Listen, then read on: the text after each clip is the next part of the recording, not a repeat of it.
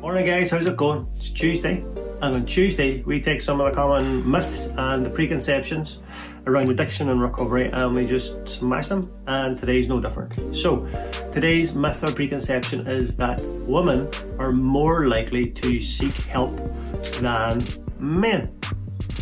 Again, not necessarily the case. When I was looking for the first trial group for ARC, through all the recruitment I was only able to get one female, and since then a lot of the people that are applying for positions on the program are male, to the point where I actively seek out female to take part in the program. And unfortunately the added stigma that's attached to female addiction means that women are typically less likely than men to cry out for help or to seek help. And this means that many women get stuck in their addiction for a lot longer, which means it takes hold and it means it's a lot harder to break.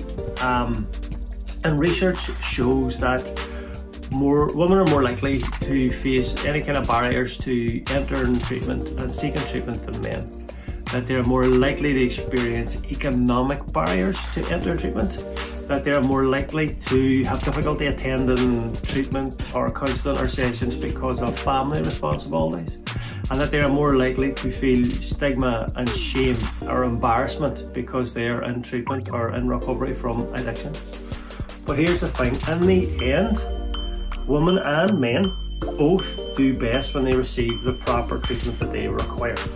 There's no one-size-fits-all method of treatment for any individual, let alone a male or a female. And recovery is possible for both sexes. Simple. As long as the care is research-based and it's compassionate and it meets the need of that individual, guys. So, women are more likely to accept help than men. Not necessarily the case.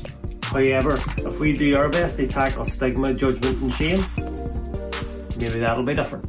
Okay, so Tuesday myth smashed. Hope you have a great day. Stay safe, be kind, be well. I'll catch you later on.